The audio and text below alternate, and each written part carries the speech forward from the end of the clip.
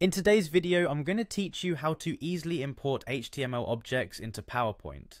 If you're looking to enrich your presentations with dynamic and interactive content captured in HTML files, you're in the right place. By following these simple steps, you'll be able to embed HTML into your PowerPoint slides with ease.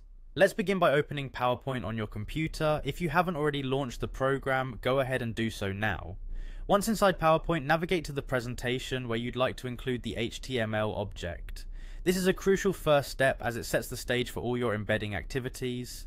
Next, direct your attention to the taskbar at the top and find the Insert tab.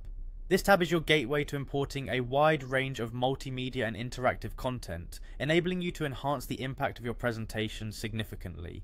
Click on the Insert tab and a ribbon with various options will appear. Among these options, you'll find a button labelled Object.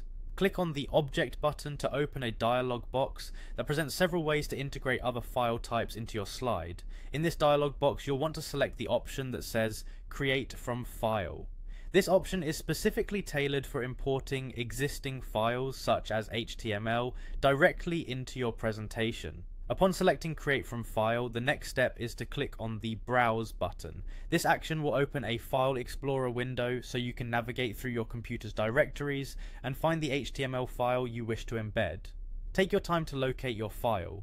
If you've stored your HTML files in a specific folder, use the directory tree to access it, ensuring you select the correct file.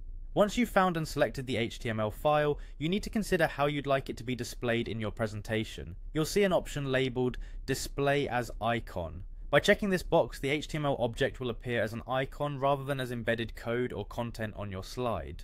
Displaying it as an icon is particularly useful if you want to minimize distractions caused by lengthy code displays or overly complex designs. And that's all there is to it. You've successfully imported an HTML object into your PowerPoint presentation. This method allows for flexibility in how you present web-based designs or functionalities within a familiar and professional layout. Remember that integrating various elements into your slides can greatly enhance engagement, and now you have the know-how to enrich your presentations even further. Thank you for watching, and I hope you found these instructions clear and straightforward. If you have any questions or need further guidance, feel free to leave a comment below. Happy presenting,